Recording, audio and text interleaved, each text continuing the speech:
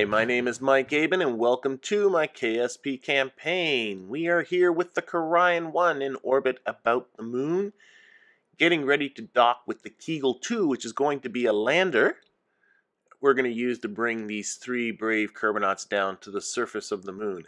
You may recall last episode that towards the end of it we had just set up the drift burn to set up our rendezvous, but I thought I'd skip past all that burn stuff and just cut straight to the docking so that we can get this show on the road. And actually on the right there you might notice that we have 3 contracts that I'm aiming to fulfill, and oh, we got a bit of an auto save happening here.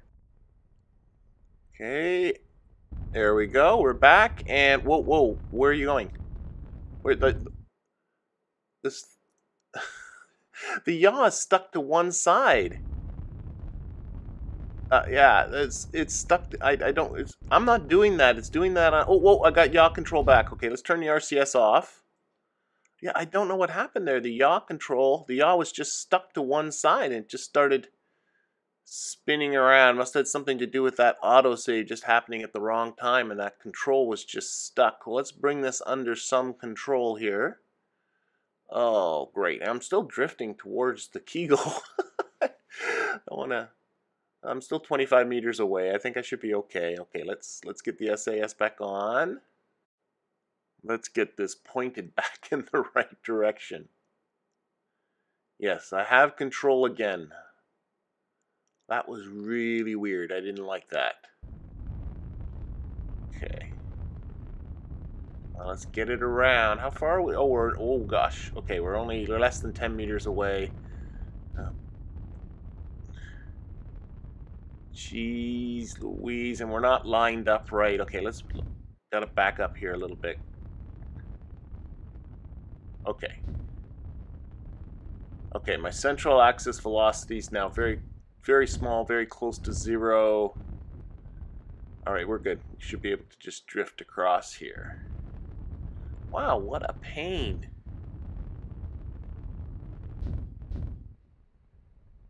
Okay. A little bit of a better view on the situation. Yeah, we'll talk a little bit more about the lander too. I kind of launched it a few episodes ago without much ceremony, but it is designed to hold 5 Kerbals. And I did that because one of my contracts on the right is to put a base on the moon. In order to have a base, you need to have something that can hold 5 Kerbals, have communication, have a docking port, and solar panels. And this thing has all of those. So it is a little bit overbuilt, and man, I'm really having trouble getting the docking ports to line up. Oh, what? Oh, geez, I see what's going on here. The Kegel's rotating. Yeah, the Kegel's rotating just a little bit. I don't know, maybe I nudged it, or maybe some of those RCS thrusters gave it a bit of a push. I don't know, but I can't dock with it like this. Okay, let's get Bill over there. See if putting Bill inside there will help the situation.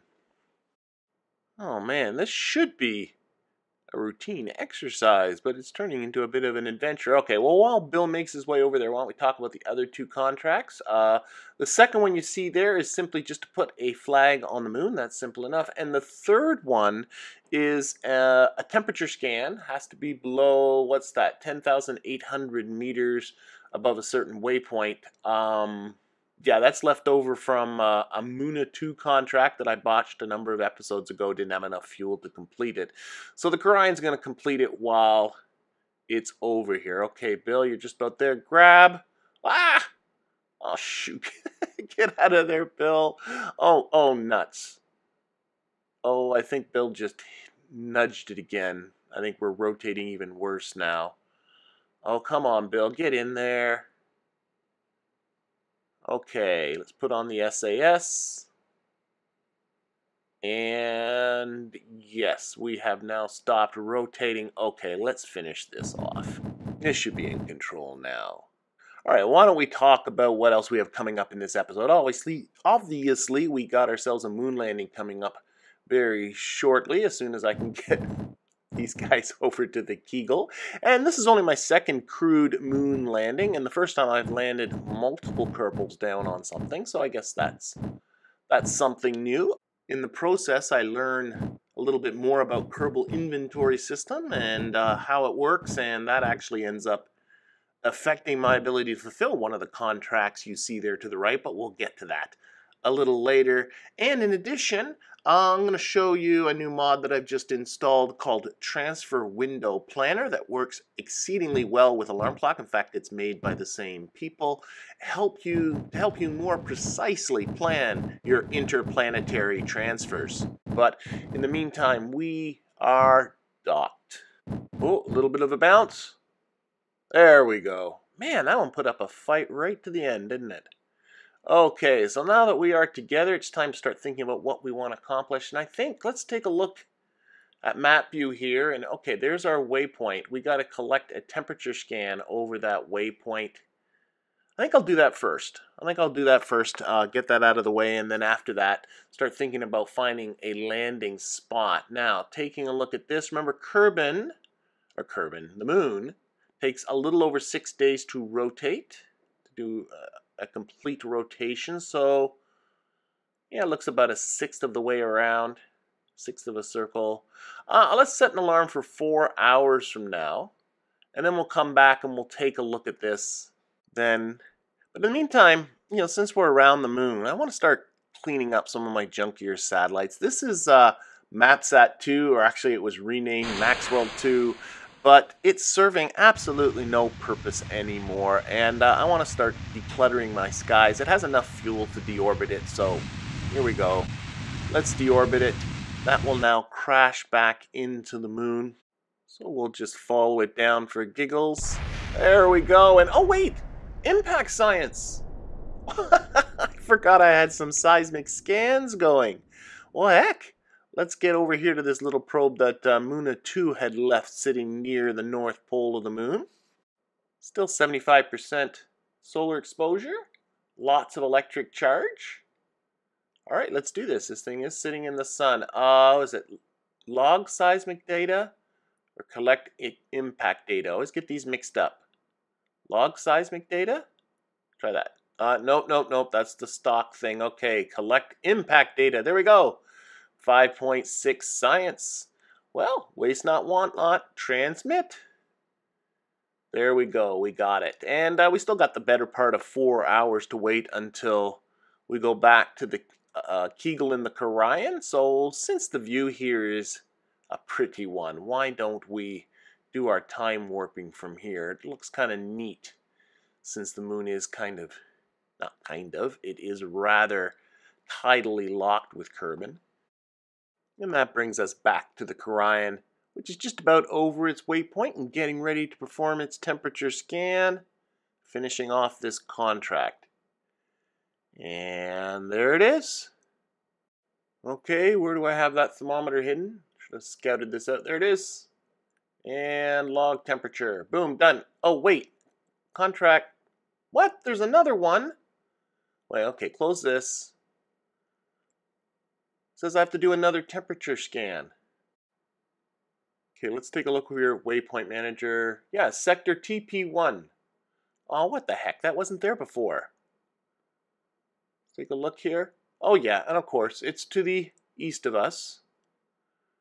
Rotating away from us. So we have to rotate all the way around and catch it on the other side of our orbit. That's going to take, geez, probably a little bit more than a couple of days to get to there. The heck with this. No. What we're going to do, we're going to put this guy down on the surface. We're going to get ready to do a landing, and then I'll deal with that later. And for my landing spot, what I'm looking at is a crater that's on the east side of the map. The Kerion is just coming to the east of it just now. Should just take a couple more orbits, and I should be nicely over that crater. That crater is the southwest crater. I've never landed anything there before. I've not collected any science there before, so it should be a relatively good science haul for me. And speaking of science, a few episodes ago you saw me demoing the Surface Science Pack. a fun little mod pack that works with Kerbal Inventory System that gives you all kinds of surface experiments that your Kerbals can perform. You saw me using it on the runway, but now comes the time to do it on the moon. Wait, where are the parts? In the vehicle assembly building, I had loaded these inventories with surface experiment parts, but they are not here. Now, I had sent the lander here unmanned. You know, right now, this is the first time the thing is actually crewed. And a quick check back at the vehicle assembly building confirmed that, yes, the parts were actually put in there. But I guess, yeah, I guess it makes sense. I mean, these are the Kerbals' personal inventory, and without Kerbals, you don't have the inventory. I was a little bit thrown because in the vehicle assembly building it says seat 0 inventory and seat 1 inventory. I thought somehow it was attached to the seat, but it's attached to the Kerbals in the seats. So no Kerbals, no inventory. So sorry, no surface science today. It's a bit of a downer, but we'll have to try again at some future time. In the meantime, we are now ready to perform our descent, so we have transferred all our Kerbals into the lander. We'll just nudge a little bit away from the station here. Perform the beginning of our descent burn here. There we go. And then I'm just going to time warp until I'm about 90 degrees away from my landing spot. I'm going to turn myself towards the normal vector. And what I'm going to do is I'm going to watch the little mini map down there in the bottom left. And I'm just going to burn in a normal direction. And what I want to do is I want to push that orange trajectory, which is my trajectory behind me, to where the blue trajectory was. It's moving, of course, to the west as well as I do this. And the idea here, we're getting pretty close, is I've just moved my trajectory towards the west, about the same distance that the moon rotates over the time that the Kerion does a single orbit about the moon. And so the idea is that I will land, do what I need to do, and in the meantime the Kerion will orbit, and after a single orbit, it should come out to be pretty close to being right overhead of the Kegel. And that should make doing the rendezvous quite a lot cheaper, or at least a little bit cheaper. I thought it was a worthwhile thing to do nonetheless. So we're just using up what fuel is remaining in the transfer stage. I mean, it's there, we might as well use it. So Delta V is certainly not going to be an issue. There we go, that tank is dry. So we'll ditch that. Fire up the next engine. That stage will crash into the moon and be gone.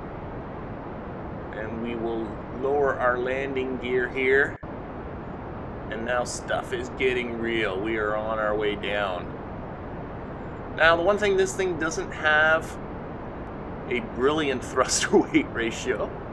And I learned from the last time I did a manned landing on the moon that I need to keep an eye on my vertical speed. So I am pitching up now and again to kind of keep my vertical speed under control. Unlike the tiny one-man Kegel 1, this guy is no lightweight. It's fully fueled, it's over 12 tons, and it's made up of 2 command capsules. It's got the soy juice descent module on the top for an upper capsule, and under that it has another capsule from Homegrown Rockets, the pumpkin landing capsule, for space for 2 more Kerbals underneath that, putting it up to 5. And again, the reason I did that was because I do have this put a base on the moon contract, and for that you need to be able to house 5 Kerbals. So anyway, we are now descending vertically, still a couple of kilometers above the terrain, so why don't we cut to a little bit lower in this descent. Okay, 15 meters, 10 meters, and touchdown. Wonderful. A little darker. Well, the ship is lit up in the sun. Wait a second, wait a second. Contract. The contract isn't going green over there. What's going on? It's this part here. It says, please note that this must be a new outpost built for Zoltonic Electronics after the contract is accepted. I did build this after the contract was accepted. It was purpose built for this contract. Why else would I build a lander that can hold 5 people? Oh, for goodness sakes. It must have been when it docked with the Kerion, and KSP must have gotten confused and sees this now as part of the Kerion. Well, especially considering the fact that the sort of top science module actually has been around for a long, long time. Aw, man, the contract is confused. Well, let's get some Kerbals down here anyway. And I ummed and ahed about what to do about this. I mean, honestly, my first reaction was to say, no, no, no, you're wrong. This is a base. I'm going to get into the persistent file. I'm going to edit it and give me this contract. But then another part of me thought, you know, maybe having a base on the moon that actually will stay there is not a bad idea. And in fact, you may remember from a number of episodes ago that I had actually designed a base, and I showed you the testing of said base because it involved a lot of things blowing up. But I do have that still in the vehicle assembly building. All I have to do is push the build button and I have a moon base. So I decided that I wasn't going to edit the persistent file. I'm going to just forget about this particular contract. Wow, this really stinks. You know, I came here thinking I would fulfill 3 contracts, and so far I have fulfilled none, but at least that third one, to plant a flag on the moon, nothing can go wrong with that. Haha, there we go. Okay, so 1 contract out of 3. Not brilliant, but I guess not terrible. Yeah, I sent Bill out here. I figure he's the senior officer aboard. He's the one with the most experience, so he gets the honor of planting the first flag. Okay, yeah, first of all, you have to name the vessel. It's the Kegel 2. And the crew, we have Bill and Tamley and Carol. And then we'll put something underneath there. Oh, I hit enter. Shoot, I hit enter. And of course, that takes that as okay. So there we go. That's Bill's plaque. Not exactly brilliant, but that's okay because we have 2 more Kerbals and we want to have them each put down a flag. Yeah, there is an extra half a point of experience for just putting a flag down as opposed to simply just walking on the surface. So we'll get Carol out here next. Okay, planting a flag. And Carol will complete the sentiment that Bill forgot here. Alrighty. Well, Bill already wrote the Kegel 2, so this is just Carol's flag. I might come back and delete these later. I don't know. The extra room was great. Yeah, you guys had elbow room, especially considering that you didn't have all that science equipment as well. And then, of course, it was Tamley's turn. Plant another flag. And that'll complete our trio of flags here. Yeah, Bill, speaking of Bill and being mission commander and his experience, Bill actually has rocked the space-time charts. I keep track of how much time each of these folks have been in space, and this is Bill's 134th day in space. Yeah, he is well ahead. And the next person down is actually Glafia. She's at 110 days. And she's still out there on her way to Minmus, so Bill's got to watch out. Glafia is nipping at his heels. But there we go. There's our trio. Let's see if we can put together a nice little tableau shot here. Okay, let's turn off the UI. There we go. Trying to get a nice shot. It'd be nice to get something in the background. Where's Kerbin? Okay, the sun's over there. Kerbin, you got to be able to hear somewhere. There you are. There's Kerbin. Let's see if we can get Kerbin in the shot. Now, one thing I've learned just recently is if you hold the Alt key and scroll with the mouse, you actually have a zoom. Normally, when you scroll in and out with the mouse, you're actually moving the camera in and out, but that's actually a zoom so that we can get a nice shot of these folks with Kerbin in there. Let's see. Oh, it's getting. Oh, there we go. That's getting pretty nice. Oh yes. Wonderful. Smile for the camera. Oh, they're all smiling, that's for sure. They're having themselves a great time. But enough fun and games. We got some sciencing to do. Now, I already transmitted a whole lot of science. I didn't show it to you. But then my battery started getting low. So there's still a bit still to get here. There's an atmospheric pressure scan. We'll transmit that. I should probably check on how electricity is doing. It's a little low, but it's doing all right. What's this notification? Oh, of course, I planted a flag on the moon. Of course, I've done that before, way back, but that was pre 1.05. So the current version of Kerbal Space Program doesn't know about that. So, but we'll collect the rest of the science. Yeah, it's sort of funny. I know it's really dark on the ground, but the solar panel there is still in the sunlight, so I'm still generating a lot of electricity. But anyway, we'll get Carol out. She will collect the remainder of this science, start to reset the equipment, and then it's time to think about getting ourselves out of here. Okay, collect data, recover the data, and then we'll restore the materials bay. Now the goo container is actually on the other side, so I'm going to climb over the top here. And whoa, I've lost her. She's gone. No, it's a... Oh! Oh! Ow! Oh! Wow, that was a spectacular tumble on Carol's part. And managed to do a very good job of taking out that solar panel. Thankfully, I do have some backup static solar panels, as well as I have a fuel cell on this thing. See, slowly I am learning. Putting on backups is a good idea. So there is no crisis here, but maybe that is a bit of a portent that we've overstayed our welcome. So there we go. Let's get Bill. There we go. Bill is aboard. We have everybody aboard now, and now it's time to start thinking about making our rendezvous. So let's take a look at how we are doing.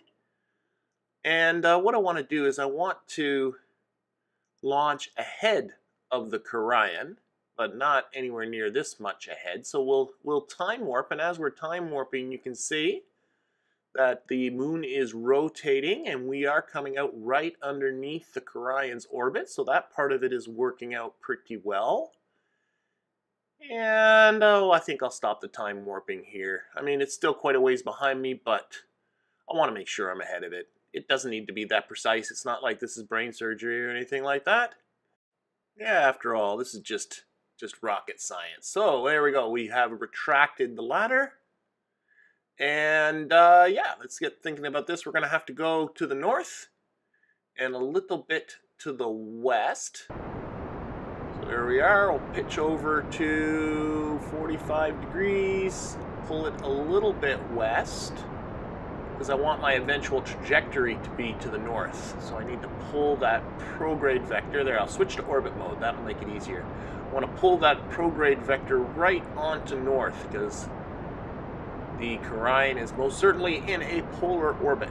And I'm just going to go up to about a 10-kilometer altitude, which is about the same altitude as the Kerion, and then I just need to slow myself down, which of course I do by burning prograde, thus raising my apoapsis, which increases my orbital period, and I just increase it to the point where we get ourselves a rendezvous after just a single orbit.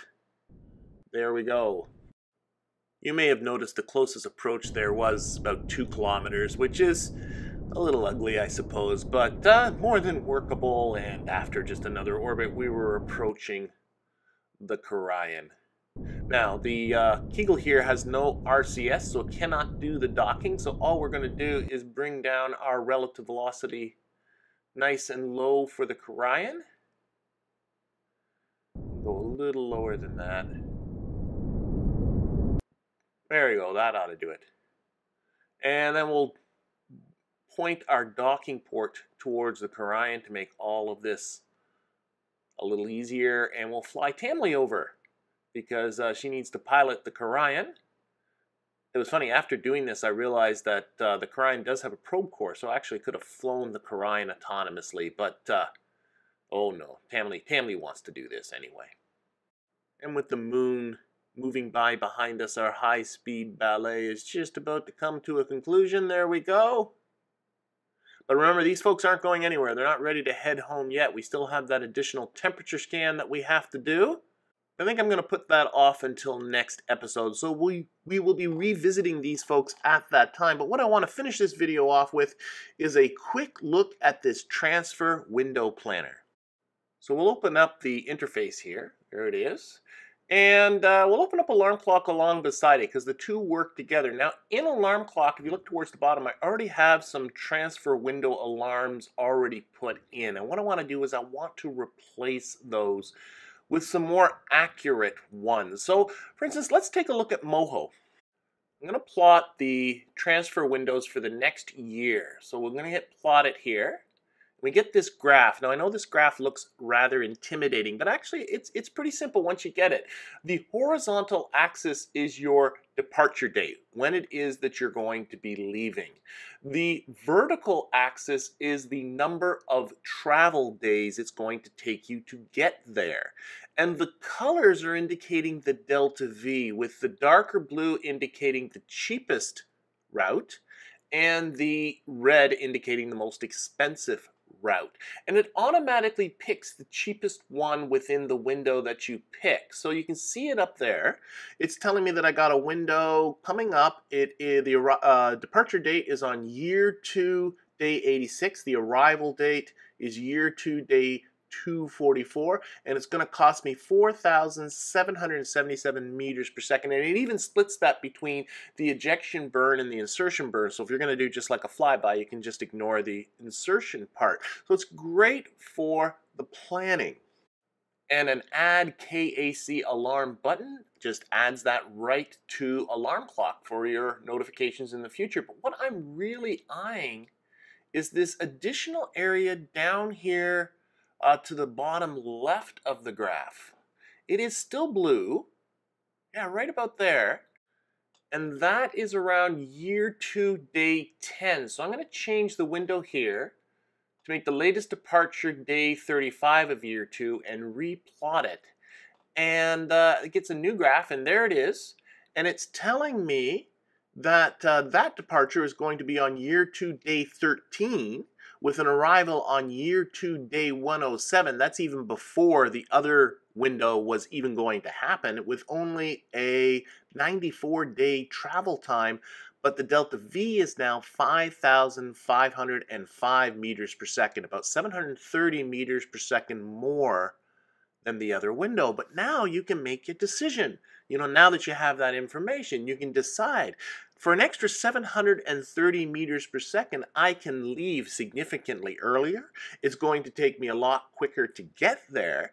Is that worth it?